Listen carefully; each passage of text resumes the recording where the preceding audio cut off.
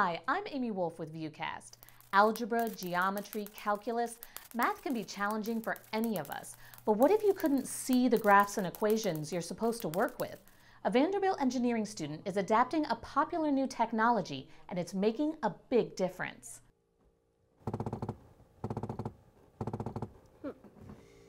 Well, it's a line. Very good. For high school students Kira and Quinn, the basic frustrations of math are magnified because they're visually impaired. I'm always complaining about algebra, how it's very visual and how I always come home with headaches sometimes. These students rely heavily on their sight teacher who attends math class with them. She quickly mocks up detailed images of graphs while the math teacher continues. For more information, we'll use pipe cleaners, push pins. It's slower and it's not as accurate. So we're going to look at things like lines, shapes, points, and grids.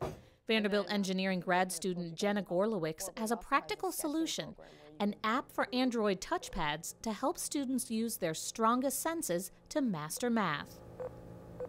These are basically tablets or touchscreens that make vibrations, so you can feel it at your fingertips, and then you can hear it because it has audio feedback, right? The app not only makes unique sounds and vibrations to help students feel shapes and diagrams, but it also has a sketching program where you can draw your own thing, save it, and then it'll automatically show up and you can feel it and or hear it. You can actually follow the line instead of having to ask somebody, okay, how does that look? We'll call it parabola. One goal, when the math teacher creates a diagram on his or her computer, the app would adapt it so visually impaired students can work in real time.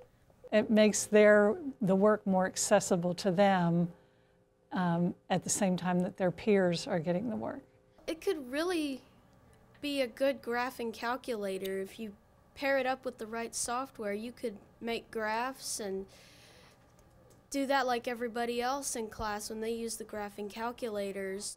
The rapid advancement of touchpad technology with haptic or vibrating features and the drop in cost will make this even more accessible. Gorlowicz started this project just 18 months ago. And so this was the only thing that was available. And since then now, this guy's come out. There's a 10-inch version of this. There's other tablets that are starting to get haptic feedback in them. And there are many applications for the software beyond math. Kira and Quinn suggest using the technology for everything from a periodic table of elements to video games.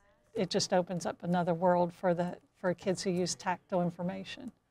Gorlowicz is passionate about this project. She says it will enable visually impaired students to thrive in crucial fields of math and science. There's lots of students that have lots of resources for math.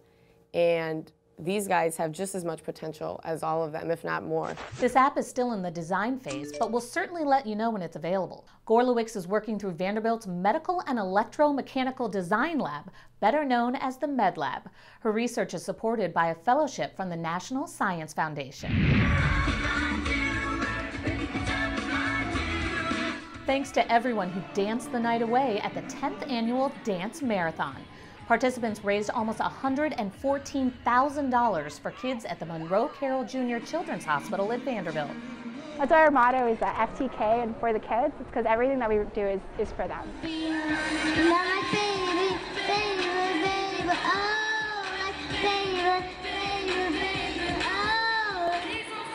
Why would these folks keep dancing for more than 13 hours? Read some of the amazing Miracle Family stories and see the kids being helped on vanderbilt.edu. Search Dance Marathon Families. When it comes to watching sports online or on TV, the key is capturing the action. But as we at VUCast know, a huge amount of work goes into a good show. Now Vanderbilt students are jumping into the deep end of broadcast journalism with ESPN. Carrying a $125,000 camera lens up some stairs, not dropping it, but You just can ask any questions you want and just see what's going on, and you never get that anywhere else. It's professional production, but you're not yet responsible for things. It's amazing to see sort of just all the details that you have to keep your eye on to pull off a broadcast like this. As part of ESPN's Campus Connection, Vanderbilt senior Francesca Amaker shares how the Vandy women's basketball team wears their motto everywhere they go. Now, if you take a look at the back of a Vanderbilt Commodore's women's practice jersey, you'll see one motto. It says, no less. Well, daily, these young ladies are bringing this to the court. Anytime you're on the court, anytime you're working out, give no less than your best. And we've taken that into account for every practice, every game, off the court. We just feel that no matter what your best is each day, to give it your all, and we'll be successful. No less means like the gas tanks are empty, you left everything out on the court, and you know that you gave your total 100% effort. When our basketball operations person asked us what we wanted on the back of our jerseys, we were like, that's what we want. Because every day we want to remember that we want to give no less than our best. This theme plays into the special bond and sisterhood that these girls have developed. For ESPN U Campus Connection, my name is Francesca Emma. See more of these great ESPN student videos on YouTube. Search ESPN U and Vanderbilt. Follow all the Doors basketball action and buy tickets on VUCommodores.com. For VUCast, I'm Amy Wool.